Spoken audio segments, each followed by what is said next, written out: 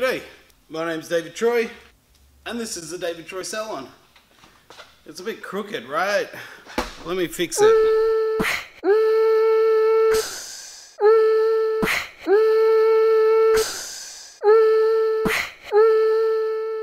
So in this video I got a message from Alison. So can you show a video on how to use a dry shampoo? So that's exactly what I'm going to do.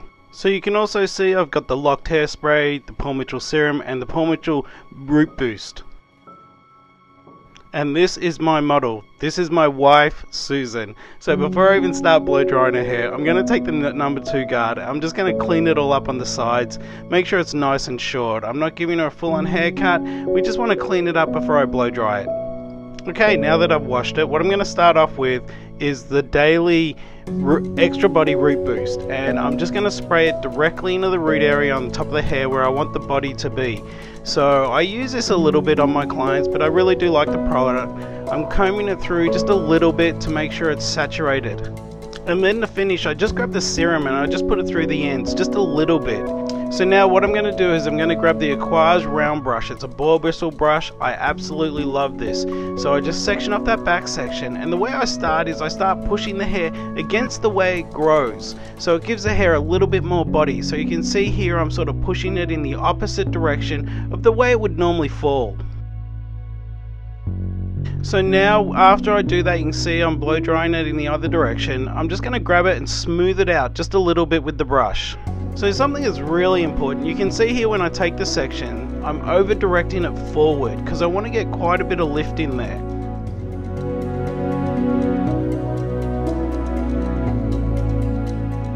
So what I'm going to do is I'm going to turn her on the other side. You can see I'm working all the way from the back to the front, pushing it up, trying to over direct it forward to get quite a bit of lift from the root area.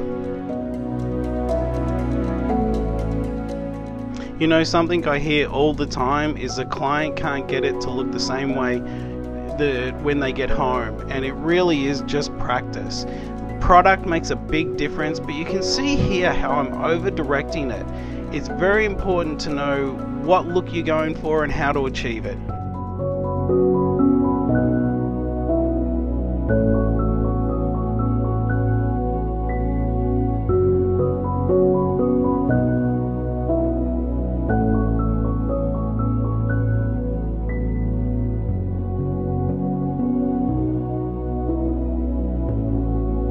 Okay, now that we've nearly got to the front, what I'm going to do is I'm going to add a little bit more product in the front, but then I'm going to over direct it as I'm drying it. And I'm going to use my fingers quite a bit here just to lift it up. Okay, so now we're going to start layering some product.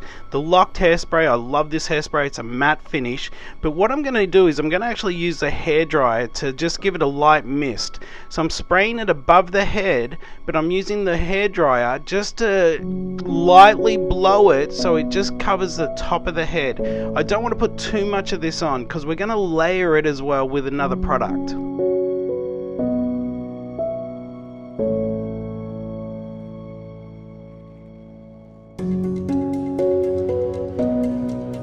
Okay, the reason why I'm going to layer it, I'm going to use the dust. I know it's a dry shampoo, but the hair's really clean, and this is going to give it that gritty feel and that nice texture. So you can see I'm spraying it on the root area underneath the lock spray that I've already put on, but I'm also messing it up with my hands just to separate it, to give it that little bit of grittiness or that bit of volume that we really want to see under there, and it makes it just a really cool finish. I love working with these two products.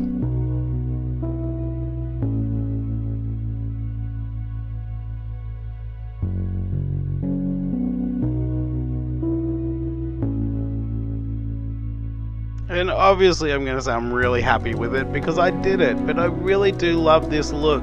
I think this is one of my favorite haircuts that she's had. I love it short underneath and on the sides, and it gives it a really cool sort of look. But I really hope you've liked this video, and if you have, hit that bell notification, hit that subscribe button. Don't forget to leave a comment down below.